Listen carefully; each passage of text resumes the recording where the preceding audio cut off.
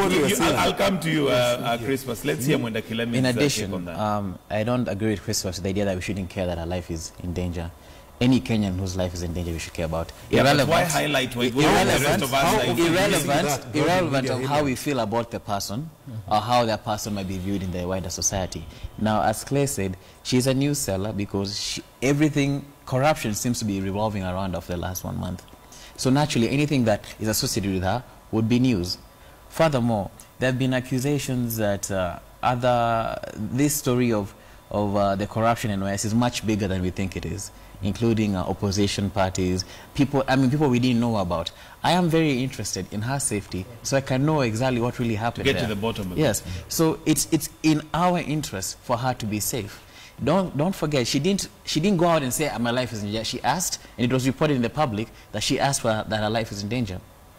Finally, the argument that that this is not a topic we need to be covering is, I think this is the only topic we need to be covering. Yeah. This is affecting every part of our society.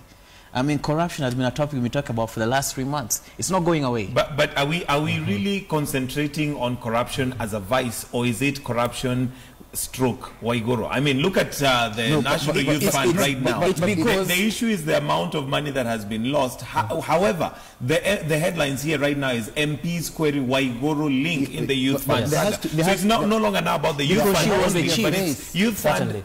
As Clay said, you know, she was probably the most powerful woman in this country. Her ministry... It looks like she still might be... Her ministry held money bigger than some countries' budgets in Africa.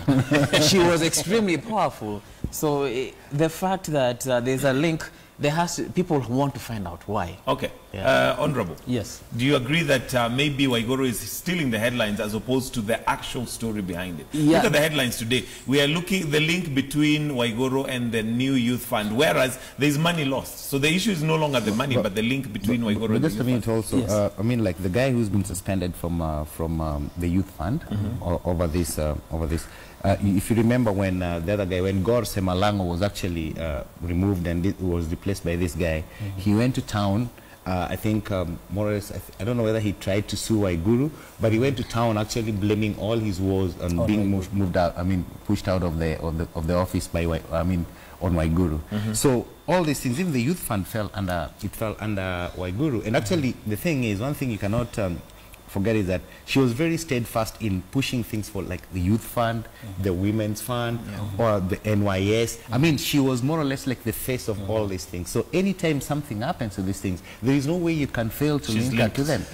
But one thing also we should remember is that the 400 million is an accusation that money may have been lost. So let's also be careful with that. It's alleged. It's alleged. All these are allegations. It might be more money that's lost. It may be less. I mean, all these are allegations. Michael, I think what we are saying here, I think it is important for us to be very clear. We're not saying that the Waiguru issue is not worth covering as of now. I think he brought out a very interesting twist. The good lady says that my life is in danger. Whereas when you look at it, she's being provided security, 2 GSU officers for one individual. That's high. The sanctity of human life. Michael, Mwenda, this is what we are trying to say. The sanctity of human life is paramount, regardless of the position you occupy in society. That's why I'm saying it is good for us to start looking at certain issues with the tooth comb. When somebody claims that my life is in danger, we don't necessarily put that person on the front page of newspapers simply because she occupies a certain position in society. No, what we are saying is there are other important issues that are worth being on the headlines. For instance, right now, the ongoing voter registration exercise is a big issue, looking at what was happening in Kariobangi. The country is actually preparing for a watershed event. What are we saying? Are we prepared? What is the state of our national cohesion? And this is why I'm saying it is very important for us to start highlighting the lives of police officers and what this actually means. Because police officers in this country hold a lot of sway in terms of ensuring peace and security, and by extension, cohesion. But what are we seeing? A lot of them are languishing in poverty. A lot of them are living in shanties. We are having 10,000 police officers being recruited and being unleashed. Okay. But you get to know about actually the living conditions of the cops through the media. So it's not that it's never been highlighted. I mean, I'm not saying the issue here being, are we concentrating more on not that they're non-essentials, but other things that could be at the back page, but they're still dominating the front page, whereas there are other important issues that possibly should be dominating the front page. I mean, look at the IEBC voter registration. It's been very low-key. There's been word that it's far less compared to what the IEBC expected to have registered by now. Kilemi, are we putting on the headlines what really deserves to be more in the center as opposed to the front pages?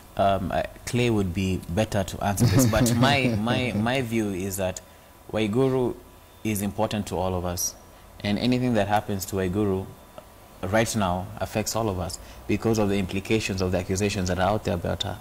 So it would be unwise for the media not to cover that. Because of the implication that has on not so much now, but that should be dominating the headlines. Now let me talk about the issue of the IEBC. It was covered in it was a top news yesterday when the issues were happening in Kariobangi. So it's not like it's not being covered. It is, and this has been a topic that's been discussed even on this same show just 2 weeks ago. So we are talking about these issues. This just came out yesterday, so it had to be covered. The issue of the IEBC is important also because there's not been a lot of goodwill in terms of what they're doing. So even before things began, people started talking about how this might not be right, one side is being favored or the other. And I wish I would be covered more because it seems like the water has already been blooded with this story. With this story. Yes. Certainly. You realize that the coverage on IBC only came out because of the violence. No. Over the weekend, actually, we did extensive coverage of IBC related issues. The chicken gate and all these things, and how actually it's going to affect. The bit about people not having faith in the IEBC, in the body. And before that, actually, we've done this coverage where we highlighted like the apathy towards voter registration. You know, the number of people targeting this much, and this is the number who have registered. So there's been that coverage. Probably what people need to talk about is like educate people more about the registration. Certainly, because my concern was the civic awareness of the people about registration. But then the media is also there is that part you can do it as a CSR, corporate social responsibility, just giving airtime, educating people, so that a Kenyan in Mandera or a Kenyan in Garissa and Bondo will know, as a citizen, I'm entitled to register anywhere. But I think I beg to differ because that has been done. However, what happens, I guess, with life and with news is that if we wrote there that the IBC is registering people, you're allowed to register, it will definitely not make as much news as when there's violence. Yesterday. When there is something that comes yesterday. up. So it looks like the violence in Kariobangi takes preeminence, yet there has been coverage that has been going on. A case in point is the Sunday Standard. There was the chicken gate and the effects. The fact that Kenyans may generally not have faith in the IEBC right now, but now it comes out more to light when there is violence.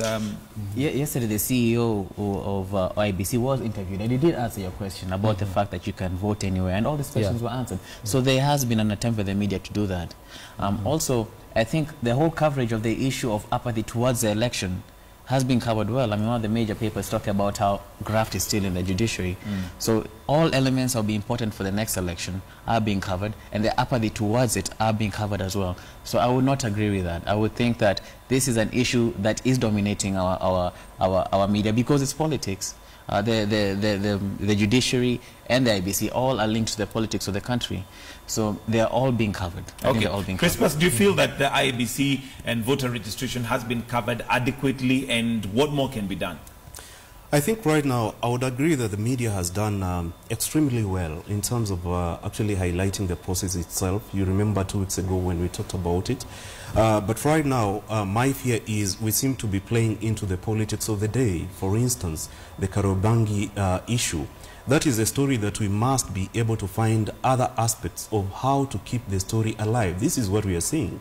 We are not disagreeing that the media hasn't done enough, but we need to find ways of sustaining the coverage. Agreed. Because when you look at what happened in 2007, somebody would want to believe that IEBC is well prepared. They have fixed their issues regarding the technological failures that we witnessed in 2007 and going forward in 2013. And we would like to know how prepared they are in terms of actually ensuring that the country is well set to handle the 2017 election. But having said that, I think my fear is the media, when you look at it in 2007, somehow we were to blame for the violence that befell the country because we played into the politics of the day. In 2013, we had an opportunity of fixing the mess, but right now we seem to be sliding towards that direction again. What would you have done? It's always easy to blame the media and all that, and I think going back to like 2007, where yes, people have always said like, okay, the media was complicit in the whole violence thing. Then 2013, again, the media did not do much, and there's this question. Okay, at some point, yes, I also feel that probably we never did much in 2013, or we did not do it the way people expected. But there's a question that actually I'm always confronted with. What was the media supposed to do in 2013 that it did not do? In addition to... I think, Clay, we are in agreement on so many issues. What I'm saying is in 2007, you were in the newsroom. You know what was happening in the newsroom. And you know that we took sides. Various media houses took sides, and we cannot deny that. In 2013, we were actually approaching certain issues with a lot of caution. So in 2017, we seem now to be sliding back to the positions. We seem to be playing into the hands of the political class. I'll tell you, for instance, what is happening in Kericho. You remember the controversial headlines about one of the dailies that was actually on the front page of one of the dailies. What was so controversial about the headline? I mean, the one about circumcision. Just the one about circumcision. It doesn't matter. It doesn't matter whether for me, I felt that Kenyans were, I mean, you want to tell me that circumcision has never been a part of Kenyan's political discourse? It has been. Yes, so for me, I mean, I did not see anything taught odd about that thing, because what these people were playing into, what the media, that media house was playing into, because it has been a part of your Kenya's political discourse. Oh my goodness. Yes. Clay, I think I will defend, I don't work there, but I will defend that headline. Whose ideas must not be left to be propagated. I will defend that headline. Let's just be clear. Let's just be clear, gentlemen. Let's just be clear. Christmas, you're referring to the headlines where there was circumcision mentioned in regards to one leader. What is your issue with that particular headline? I think listening to Clay, it actually demoralizes me. Yes. My question is, what is the issue? What was your issue with the headline? Okay. And it is very unfortunate that that is actually coming from Clay, who's an editor. Yes. Let me ask you, Michael, what was so newsworthy about that headline? Was it a selling point? If it was, I agree. They wanted to sell the paper. What was so big about... Okay, let's assume the DP made that remark. Was it newsworthy? I mean, just a minute. I'll answer my this. Problem I'll answer is, this with another question. No, Clay. My problem is... Has circumcision been a part of Kenya's political Let's do this systematically. Let's do this systematically. Yes. I want to understand, Christmas, from you what the issue was. Is it because it was not newsworthy? Is it because it was not true? Is it because it was below the belt? What exactly was the issue? The issue I'm trying to bring out, Michael, is very simple. We do not play into the hands of the political class to inflame passions.